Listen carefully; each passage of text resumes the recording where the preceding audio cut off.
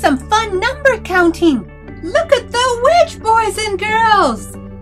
On her train, she has some pumpkins and skeletons. Let's count the pumpkins, boys and girls. Look carefully at the pumpkins. Here's a closer view, boys and girls. How many pumpkins do you see? Yes, 4. Great job. Now let's count the skeletons. How many skeletons do you see on the witch's train? Yes, 2. Hey, boys and girls, there's a haunted house. Let's see how many skeleton heads you can count. Yes, 3.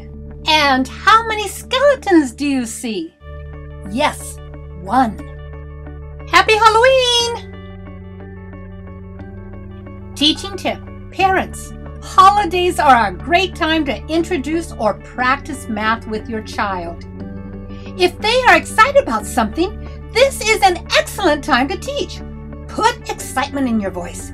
This makes learning an enjoyable experience for your little one. Good luck.